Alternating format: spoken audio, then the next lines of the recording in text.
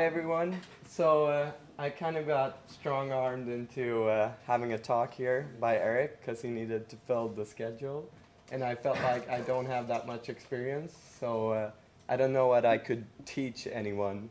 So I thought I was going to talk about something more about people's reactions to game and variety and innovation in games and indie games especially.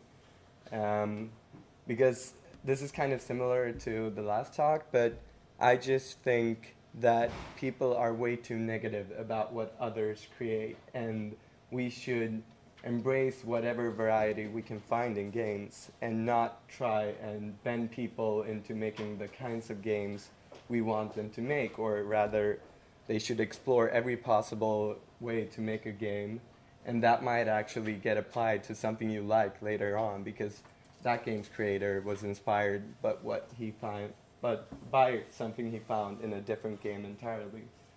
So I had this whole rant planned out, but I realized it was I didn't like the fact that I was almost about to criticize some specific people who made some comments I don't agree with, but it felt kind of stupid of me, so I'd rather just say that we should enjoy whatever variety we can find and always embrace something that's different from what we enjoy, and hope that more people find ways to experiment with games. That's really all I had to say. Do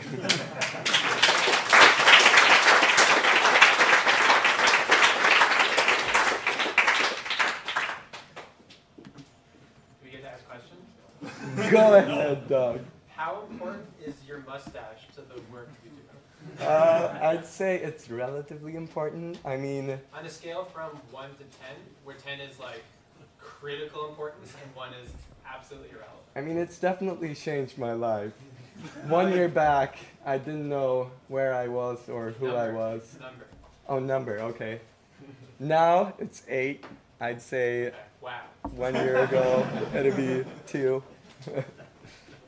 I'm glad you hopefully enjoyed it. How much beer did you get for it?